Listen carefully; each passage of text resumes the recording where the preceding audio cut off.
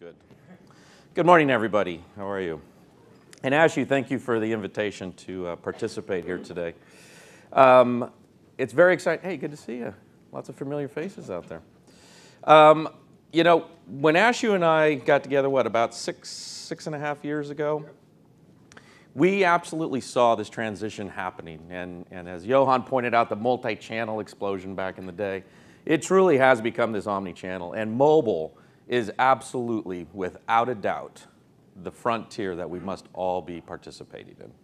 Johan was spot on with some of those things. Another statistic that you didn't have out there that I just recently saw, just 3 years ago, 95% of all internet connections were Windows PCs, 95%. You fast forward to now, it's less than 18%. That transition to applications and mobile devices has just crushed the old paradigm.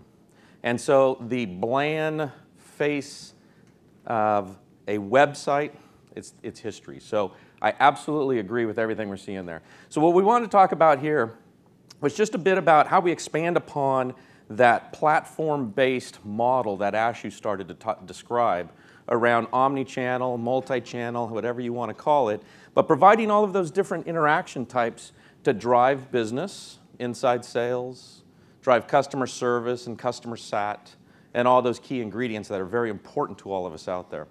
So some of the research that I've brought in today to share with you, we have a group called our advisory board, the Board of Advisors. It's 52 global brands, all recognizable, and we get together to brainstorm on where they're seeing in financial services, what they're seeing in travel and leisure, what they're seeing in manufacturing and high tech. And we collect this wisdom of the crowds to shape our roadmap. That's what we use as a main input, including Gartner and other analysts as well. But those customers are really the insight that we're looking for to drive where things are going in the future. And so we have representation from one business lead, either a VP or a director of one of these brands, and one technical lead. Because what we find in there, similar to what Johan was talking about of the different needs of these individuals depending on job title, sometimes you get different perspectives from each of those different organizations represented. So start a little bit with that and then talk a bit about how this platform's coming together here. So as I mentioned, the anytime, anywhere, anyhow is just absolutely table stakes these days. If you're not participating in these arenas to drive customer engagement, you're a dinosaur. And I say that very strongly because there is no customer loyalty. Without building an experience, I would say even beyond a relationship, without driving an experience, you're going to get left in the dust. And so participating in all these different environments is very important. The 4 big mega trends that we continue to see from this advisory board and from other analysis is mobile, as I mentioned. Now, some key things that weren't touched on earlier about mobile. What we're seeing in true deployments around the world on mobile is there's a value to the company and there's a value to the customer. So let me kind of pull those apart a little bit here. For the corporation, it's speed to get to the right person at the right time. For the customer, it's about proactive engagement from the company. So when you have an app, what do? You ask them to authenticate, put in their username and password, right? You know who they are now. You don't need IVR to determine who they are anymore, right? You know it straight away.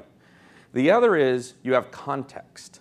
You know what they were doing at the moment of need. As soon as they push that button for a call, email, chat, video, you know exactly what they were doing where they got stuck. So now you have context being passed to the agent. The agent can be selected based on that context, so you don't have to have an IVR session again. And it allows you to get right to the heart of the question. Okay? The other thing is tying that in with social, and I would say, you know, social is not a destination. It's not your Facebook wall.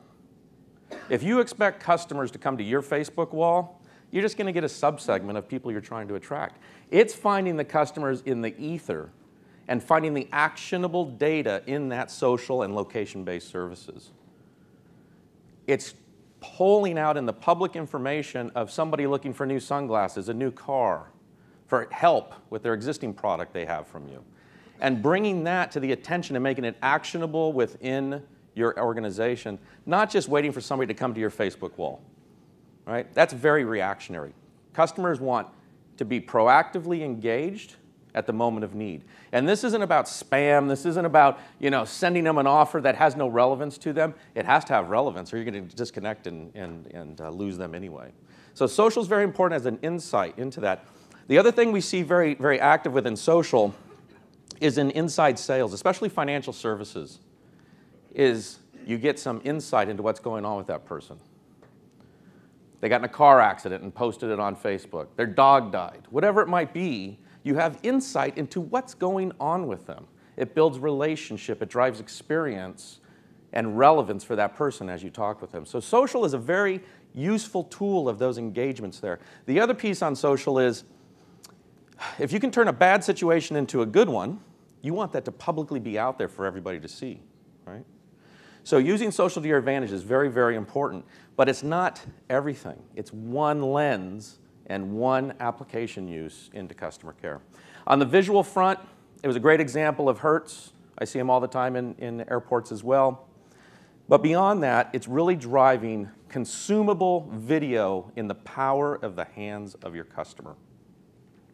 And this is about getting it down to an iPad, into an Android device, and making it seamless. How many of you, when you try and do something multimedia on a computer, and it says Java plugin needed, Flash download required, and what do? We close the damn thing, right? And who's going to do that? Nobody. In the app and in the HTML5 world, it becomes very seamless. There's nothing for the customer or consumer to do. You take care of it for them on the back end and just make it transparent for them on how they're going to utilize video. The big use cases we're seeing on video right now is show me, like there's something broken, let's take a look at it.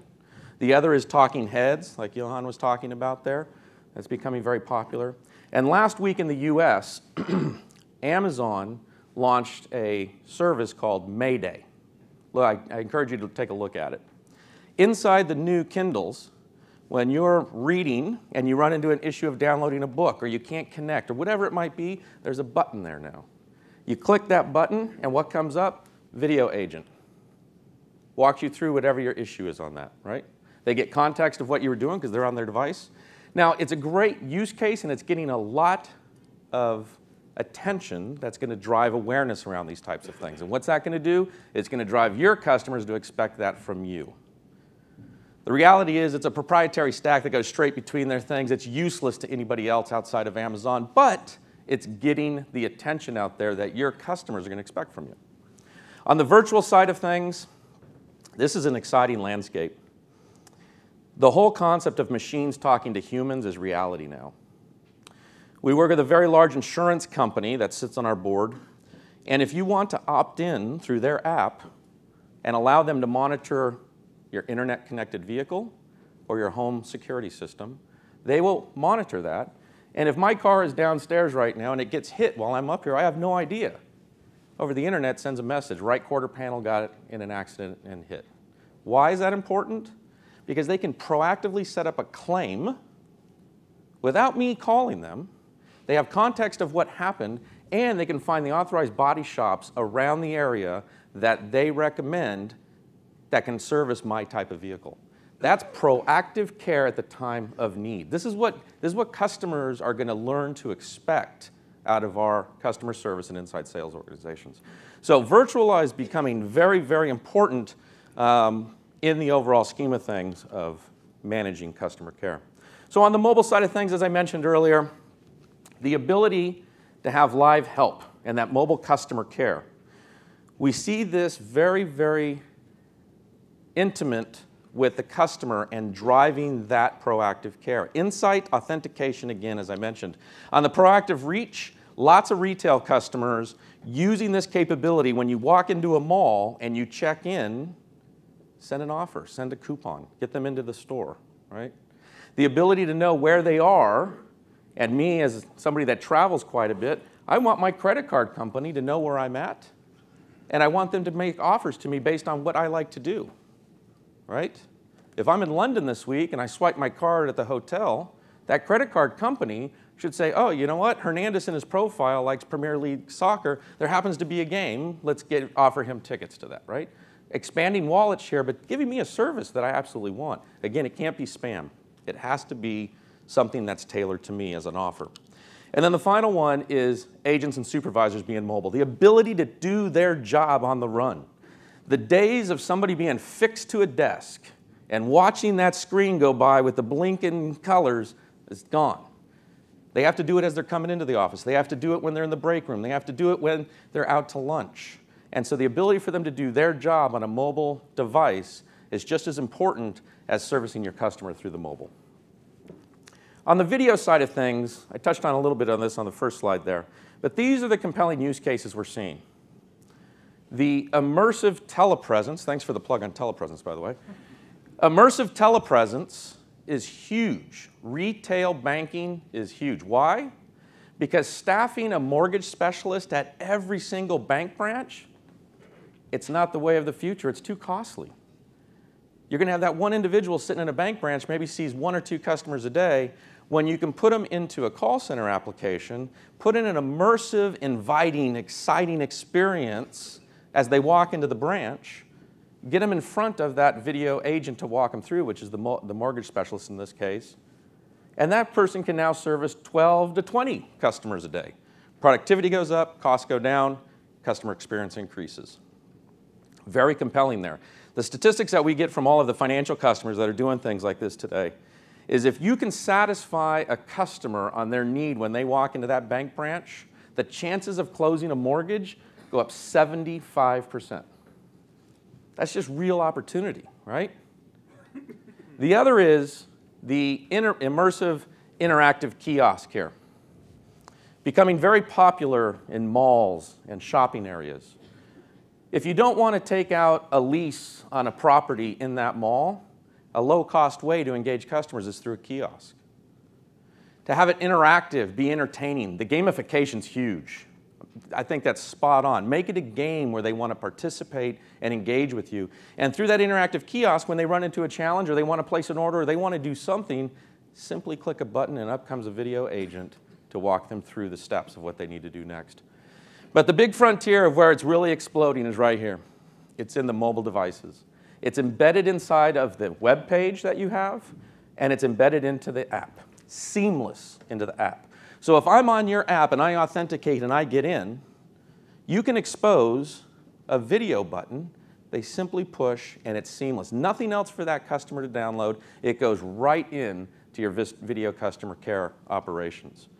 This is going to go viral very quickly. Now that Amazon has really made a big splash on it, because customers are going to learn to expect this out of their engagements with you. Now, some companies look at it and say, well, it comes at a cost, right? It's not free for the companies that are deploying this. You got to buy the infrastructure, you need the bandwidth, all that good stuff. So what we're seeing is many companies are deciding to profile their customers like we do very, very well.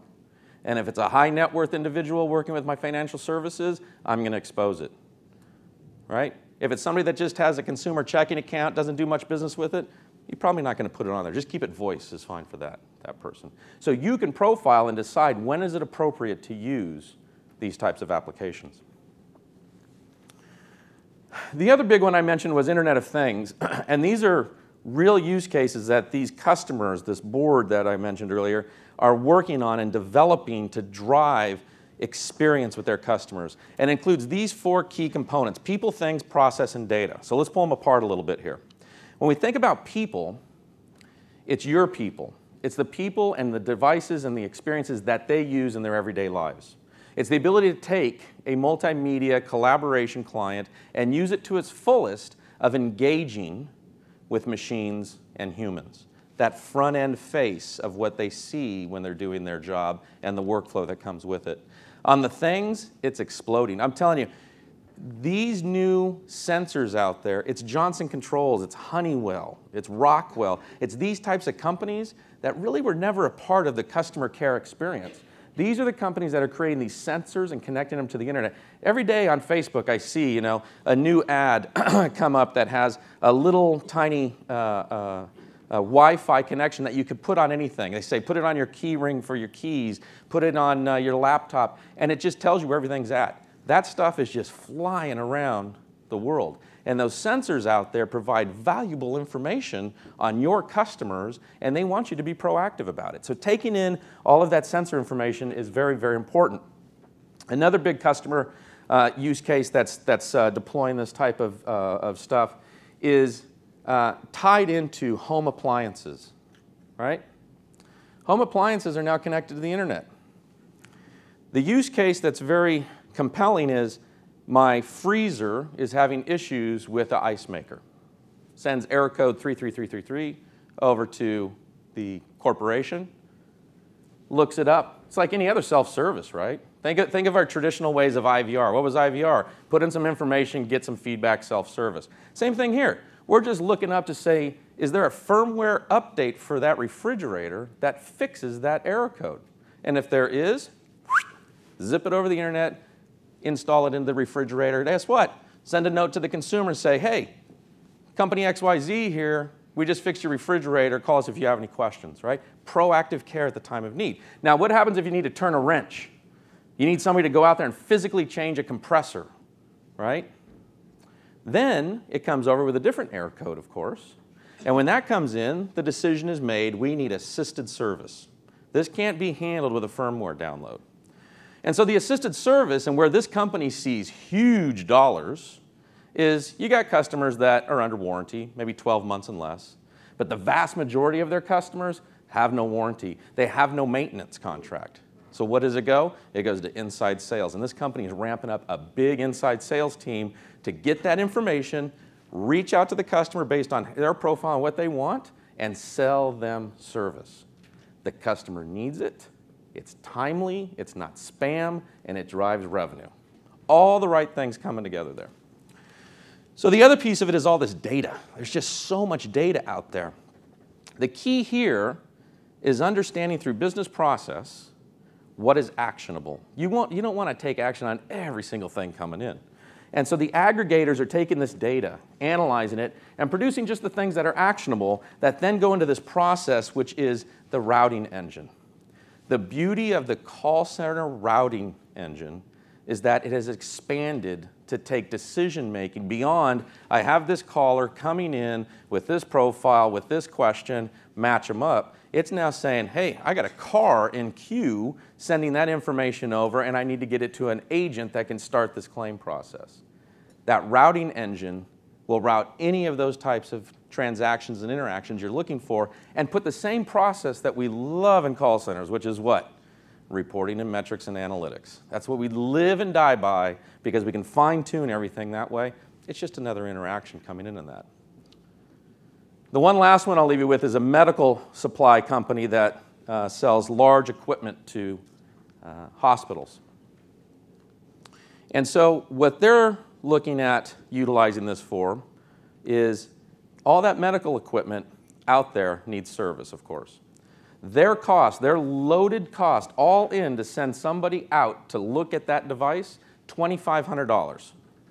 Outrageous. Big, big company with lots of cost just to get somebody out to take a look at it. Now, if they don't know what's going on with it, they go out there, diagnose it, and then they have to come back. Now they've spent $5,000 on one interaction to fix it.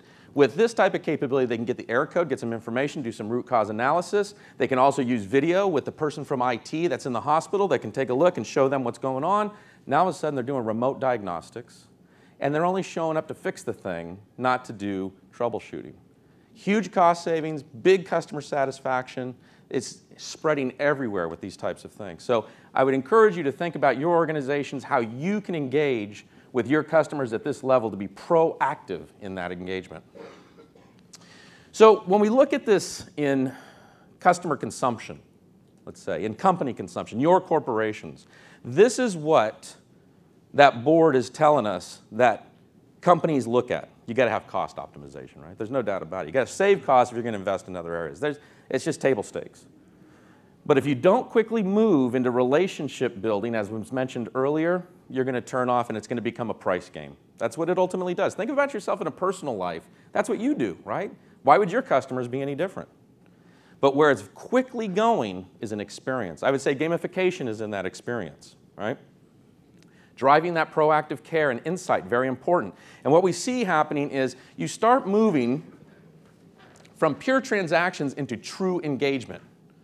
And one of the challenges of the past with these siloed approaches, these point solutions, these point product deployments that Ashu mentioned earlier, is that you get multiple views of a single interaction. Meaning, if I come in through your web page, I do a chat, and then I email, and then I call you, traditional systems are not architected to allow you to group all that together as a single engagement. But to a customer, that's just one engagement. And you're treating them differently based on the channel they're coming into and not looking at it as one total engagement. Customers expect more these days. And so when you look at some of the things and the changes that have happened, those traditional ACDs of the past, they're dead, right? They're dead. And I know there's still a lot of them out there, TDM-based phone systems, they're dead. They can't move into this new world. And we tried in the industry to do these things around CTI and all these cool tricks. Fragile, costly. So as we start moving into this engagement model, it's more of an application platform model that enables all of these omni-channel type experiences that you can deploy based on use. You're not going to put every agent on video, as Johan mentioned, for all the right reasons. You're not going to put every one of them on chat. So you're going to put in a platform that allows you to say, give me 5 of this type of agent, give me 10 of this type of agent, and so on, which makes it consumable by you at a better price, but gets you to that engagement model which your customers are looking for. And what you ultimately end up in is moving from a place to an enterprise service. It's not a physical place that all these people need to go anymore. You can spread them all over the place. It's an enterprise service that allows them to work from home if you care to do so. We have a customer that sits on the board, and they're an online travel company. And what they found in moving to engagement was relevance to the buyer at the time of need. And so as they come in to either their call center or through the web, if they need assisted service, they only speak to an employee that's visited the city of choice that this person's looking to travel to. So if I'm online and I say, you know what? I'm thinking about going to Sydney, Australia. Can't wait, right? Summer's coming up there. And so I look on that and I need some help in booking that. I only get to speak to an agent that has been to Sydney, Australia. And what they found through that is higher rate of close, you got relevance, but equally as important, they're driving wallet share. They're not just selling them the airline ticket and the hotel, they're now selling them tours because they have relevance. Boy, when I was there, I remember doing this in Sydney Harbor and selling that extra thing. So that engagement, customers love it, and it drives more revenue for you guys. And then the final thing here is we see companies moving from pure operational plays and fine-tuning each of those things to get a little bit more out of each of them into true brand management. And all of this is incorporated into proactive services. Consumers, customers, business customers, and consumers expect this now. They do it in their personal lives, so they expect it from you if you're going to keep them as a customer. So, as I mentioned earlier, a number of years ago, Ashu and I entered into a relationship as we saw this happening, that customers like yourselves, many in the room here, were telling us you need to pull these things together in a more seamless way instead of us trying to deploy all of these silos. Bring it together, all of the channels, right? And so we entered into this relationship many years ago and have seen tremendous uptake of the applications in that platform type model I mentioned. The beauty is, the industry, as Ashu mentioned, has recognized us both in the Magic Quadrant here from Gartner as the leaders in our space here. So you take the best of both of us, and you see the applications we bring to the table here, and when you combine us together, 1 + 1 does equal 3 in this case. The ability to drive a differentiated experience for your employees, your supervisors, the ability for your executives to have the right level of information that gives them the insight of how things are operating and how the business is doing, and the unlimited channels of choice for your customers to be seen as a single interaction brought together on the desktop for that agent. The other thing that's changed dramatically is technology has advanced in the world. And so these thick client, CTI heavy desktops of the past, boy, fragile, difficult to work on, expensive. I know many customers, when they deploy it, they don't touch it. Boy, you touch it, it's going to break. Leave it alone, right? It's moved to web services now. Open containers, gadgets, and widgets. Just like iGoogle. We're all used to that in our lives, right? Everybody has a Google financial page that we've made very easily as a customer, a consumer of digesting that information. Same goes for agent desktops now. The ability to mix and match applications, because all the functionality are now just simple little gadgets you can put in your own container desktop or in the container that we distribute. Makes it very simple to consume. Now, what we find from customers, and when I mean customers, I mean agents, those agents are more engaged. It's a new updated view. It's engaging and dynamic. Keeps them on their toes. Because being an agent, it's boring. You're sitting there all day long, over and over and over and over and over again. A little bit of gamification at the desktop for the agent is very important as well. And so tying that stuff together to get your employees to be engaged, they're the face or voice of your company. You want them to be inspired to sell or support whatever you guys are selling or producing as a product or service. So as Ashu mentioned, the pre-integration of these customer engagement solutions is very, very important. We went so far because we felt very strongly about this position in the marketplace. And if any of you look at any of the analysts' market share data these days, the market is responding very, very well to this. And what we looked at was, how do we get Ashu's products, his services, embedded into my platform and distribute it globally? And so we entered into a relationship where we can now sell and support eGain's applications globally. We've been doing that for what, about 4 years now. Strong, strong take-up in the marketplace based on that, removing the silos and driving these types of interactions very easily for you in your operations and to your customers and consumers. And so the final thing here that we'll look at architecture a little bit, coming from Cisco. It wouldn't be a presentation without an architectural slide, sorry. I got to give you a little bit of the architecture. I'm a technologist at heart, although I'm also a consumer, and I'm very, very demanding on the companies I do business with as well.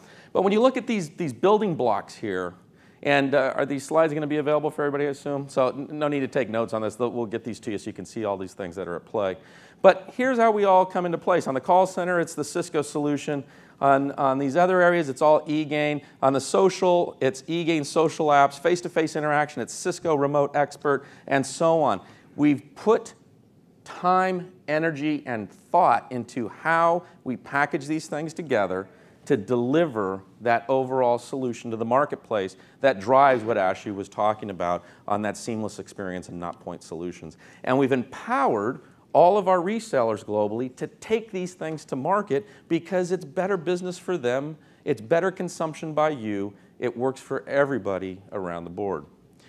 So the last thing on the architecture here, and again, these will be available for you, these are the building blocks. And as we sat down with Ashu, is looking at who brings what to the table. So again, these will be available for you.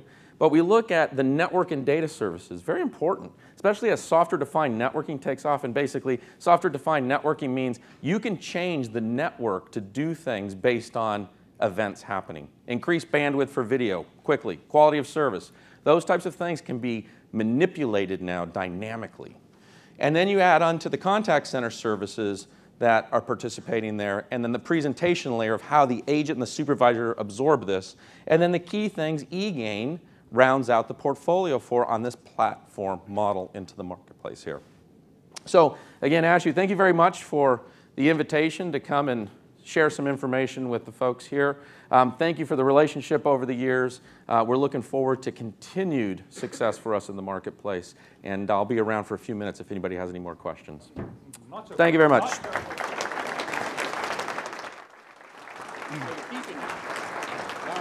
Absolutely, I'm keeping you not, so you're going to think you're going to get away, huh? I saw that. Any questions? Come on, there has to be one question. No? Thank you. Just hang on, we've got the microphones coming through.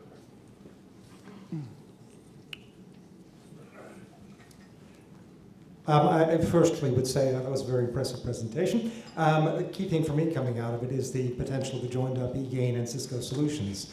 I have eGain. I don't have Cisco. I have an Avaya investment that I can't get rid of. What's your advice to me? Give me your card. I'll give you my card. No, you know, it's a serious question because there's lots of customers in that position. And what we see happening is it's important to take in all aspects using another vendor. And the genesis of that is the Avaya solution was great for its time and what it was used for. But what we found was, because in the early days we would go in and we would tell you straight up, hey, rip that thing out, put this in, and everything's going to be rosy. It wasn't rosy. You know why? Because there were some simple things that were missing, like my supervisors love CMS. What do I do without CMS? Are you kidding me? I can't live without CMS. So you know what we did? We said, you know what? Because every Monday morning I would get all these escalations because of that. So what we did is we just took the CMS type templates, terminology, put it into our web reporting. Supervisors can still use CMS, it's just in a different world, right? And it got over some of those humps. So we've done a lot of those types of things to help with migration, to get into the new application platform model with taking out some of the risk. Nobody likes risk in call centers. Nobody likes to tell the CEO, oh, sorry, inside sales is down and we're not producing any money for you today. Nobody wants to have that conversation. So what we've put in very, very stringent regulations on our VARs and SIs, some of them are in the room here today, to make sure that they're trained appropriately to reduce that risk for you, but also give you the tools that allow for your employees to make that jump as well. Because it's more than a technology, it's an HR process change as well. And so having all of those things, we've got lots of methodologies. We've done 17,000 of those transitions so far. So we got a big track history in that. Love to help you with that. I see a few of the resellers in the room here. I'm sure they're going to attack you at lunch, so be ready for that. Thank you for that. Any other questions? Great. Well, Thank you very much. I will let you alone. All right. Thank you so much.